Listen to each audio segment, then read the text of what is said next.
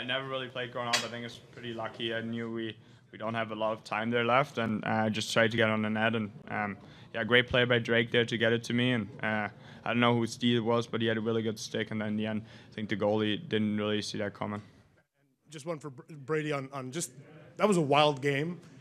To get out of it with 2 points, how does that feel? Yeah, I mean, it definitely feels good. Of course, there's things we got to clean up, but I think it showed a little maturity there in the third period that, of course, the second didn't go our way. So just to simplify, play the right way, and just, I wouldn't say get it to overtime, but just play the right way and do it one shift at a time. So proud of the maturity that we showed there in the third, and, of course, there's an unreal play to finish it off. Over here on the right.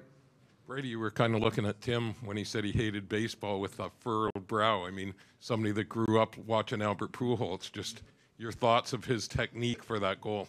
Yeah, choked up on it and followed through. No, I saw a lot of home runs there at Busch Stadium when I was younger, and to see that was unreal.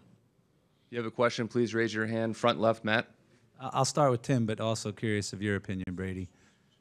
What are you more impressed with, that pass you made to Brady or the goal you're batting at in midair?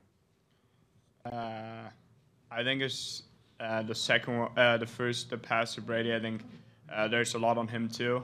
He goes to the net there, stops at the net, and not a lot of guys do that. And yeah, I just kind of saw him going low there and try to get it as much as I can and as hard as I can.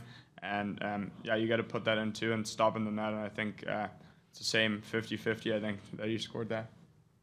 Can't believe you just said that.